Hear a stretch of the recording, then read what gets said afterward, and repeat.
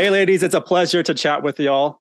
Thank you. Thank you. Thank you. Linda, I wanted to start with you. This is a follow-up to your movie from 1993, Chantilly Lace. Did you have this idea to revisit the characters from that movie? And how did you get everyone to return to this for this film? Well, goodness, I did have the idea for many years. We waited until it was possible. Part of the dream I had was to be able to use footage of us younger. I say us because I feel so much a part of the ensemble. And also to give enough time between the two films so that you have the breadth of life, experience, and history. And we had such a special time making the other film. And then after, when it was finished, our distributor was just so extraordinary. It went over the world. Hillary Clinton, who was in the White House, had a slumber party for her friends. It was just an amazing kind of iconic event in women being heard. And so I thought it's time to do one now, today, where women can be heard who are older. Yeah, I'm definitely not the target audience for this movie, but I really did enjoy it. I'm a big fan of everyone. The conversations are so raw and emotional. I didn't feel like I was watching a movie. I didn't feel like I was watching, actors and actresses on screen. I just felt like watching real people talking about real things. I felt like a fly on the wall, like in the room with my mom and her friends, but there were some conversations I didn't want to hear, I'm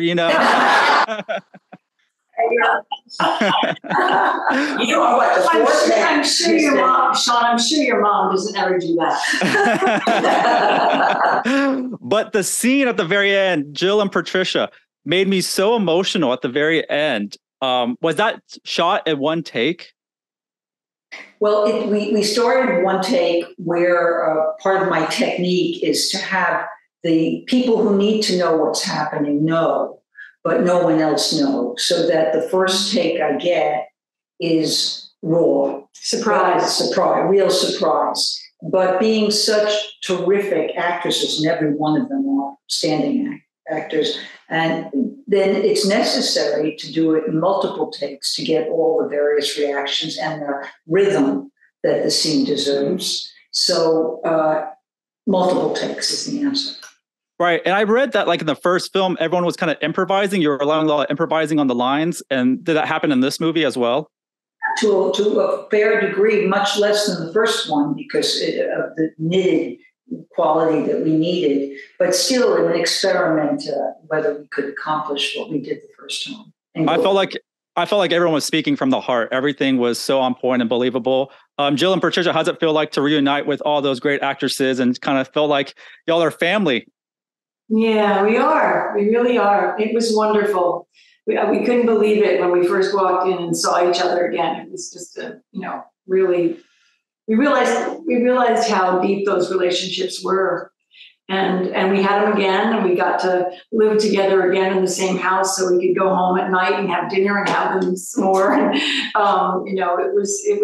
I think part of the reason is that it's kind of a scary thing to go out there in front of the camera and in some cases improvise what's going to happen. And so we're kind of in the trenches with each other in a way, but we trust each other so much that we know that if we throw the ball, somebody's going to catch it, and Patricia fit right in. She was a good catcher too. And I think we all, it makes such a difference when you have that kind of a history with each other, and it really paid off. And I feel like many of us are, wiser, better actors, have more experience now than we did then. And I think it shows in the movie. I think that's a wonderful aspect of this time issue. No, back then y'all had just enough experience too. I love watching all y'all's work throughout y'all's career. I watched almost everything that everyone's in. The whole cast is amazing. I'm like, oh, I love them in this one and this one. I mean, y'all have been part of so many great projects. So it's great to see so many faces I grew up with in one movie. How cold was it while filming? Because that looked really freaky. There were times it was minus 20. I remember, I get cold anywhere, and I have these pictures of me on an ice float shooting the wet scene, and like over and over and over again. And it was floating away. That's totally unaware when you're doing something you love. It gets this one, in the movie. I needed 2 actresses to go out in the snow. Yeah, we did the Snow Angels. How cold was it? Tally and I did the Snow Angels. Well, that wasn't so bad because we dressed for it. We had all these layers on, and we didn't have to worry about that. So it was fun, actually. I highly recommend it. It was great color in that last scene. The wind would just. We really did dress. And we were on the water. We were all wearing a ton of coats and things and it was still really cold. But we're actors. We pretended we were warm. Yeah, and we kind of huddled together. And Patricia, that last scene I was talking about that got me so emotional. Could you feel like everyone kind of was on the same emotional train? How is that filming that scene? Absolutely. I didn't see it coming the first time. I didn't know she was going to do that. And then, as you say, we did it more, but now everybody, because I didn't know how to react. I still didn't know how to, every time I didn't know how to react and to what she was doing. But I kept checking on, like Lindsay and Talia is particularly close to Mom. And so I would just be like, what do I do? What do I do? No. It was great because we were so, by that point, so bonded that I couldn't have that reaction without having the other girls, and you were so. I'm pretty excited by that scene because we've seen people deteriorate in films and for various reasons, but I've never seen a film that just captures the moment when everyone realizes, something's wrong. Wait, she's not drunk, it's not pills, it's not that, something might be wrong. Mm-hmm. So that was exciting to differentiate from anything else. Yeah.